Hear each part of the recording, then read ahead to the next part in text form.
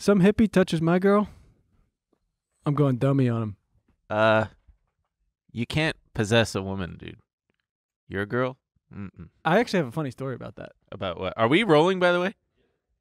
I'm always confused when it counts down. I'm like, is it rolling or are we? Oh, it's just, yeah. Go on about. Well, I don't even know. Well, no, go ahead. Let's start the show, folks. If you just missed it, we just watched the scene in Forrest Gump where Jenny gets slapped and then Forrest tackles him, beats up the guy.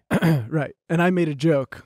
If some hippie touches my girl, I'll, hit the hippie. Yeah, hit the hippie. Yeah. And you said what? You can't possess a woman. Right. But so this weekend, it was super hot. Went to the beach. And it was so crowded, couldn't find parking anywhere. We had to park in a metered spot. Mm-hmm. And I was walking back. And you know those weird places in Venice where it's kind of like, it's not really a street, it's just like an alley, but it's kind of a street? Yeah. So I'm walking down that, and you could see one of the houses is having a party. And it's like they got the 29th birthday balloons. And then I walk a couple more blocks, and coming down the alley, there's two girls. And I thought I heard, like, leave us alone, but I couldn't tell if they were joking or whatever, and there was a guy behind him. And so I stopped, and I said, "Are you guys okay?" And I figured they would be like, "Yeah, he's just whatever." And she went, "No." And I was like, "Oh, man, I'm going to get my ass kicked." And so I just kind of looked at him, and I was like, "What's the problem?" And he kept being he's like, oh, are they yours? And I was like, I don't want to say yes. I was just trying to get him to, so I was like, "No, they're nobody's." And he kept being like, "Are they yours?" And I feel like if I would just say yes, he would have been like, "Oh, then like, we're all good." Sure.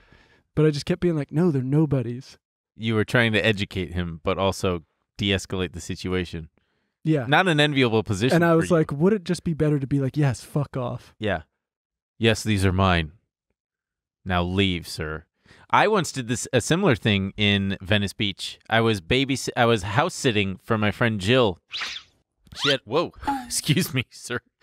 She had an apartment right on the Strand there, and it was 2013 or 2014, and I was smoking pot with a friend of mine who came over in the apartment.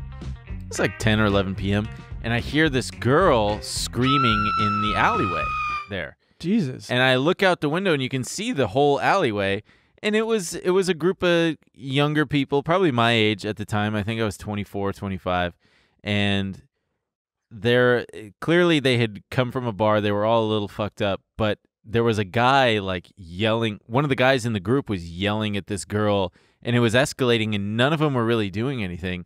And I had this, I don't know what it was. I had this shot of adrenaline, and I had my shirt off. Yes, dude. And I'd been working out at the time, and I felt pretty big, and I put on That's sick. And I put on the boots that I had without any socks on, and I just, without thinking, I ran out there, and I was just on fire.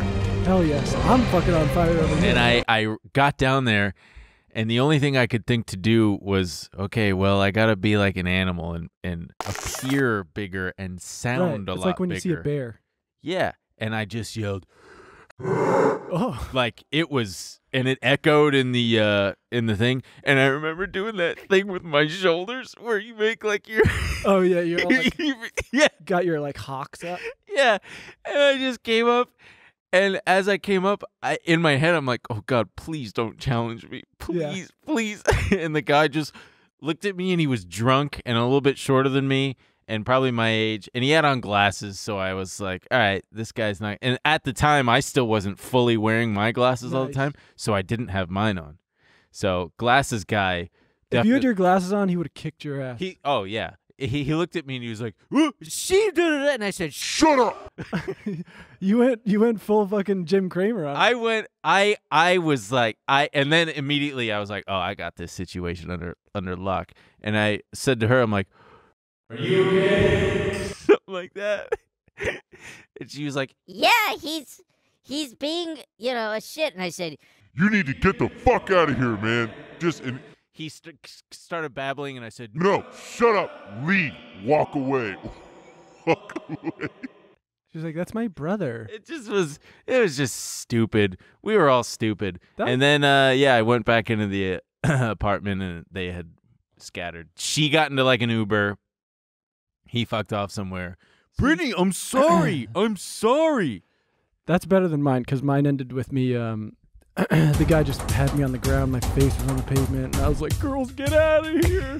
Please go. I don't know how long I can hold him off. He's just hitting my head into the pavement. But he was a hippie? No. Just a sketchy dude. And he also didn't do that. I just had to walk them to the park because he wouldn't Yeah. fuck off. Yeah.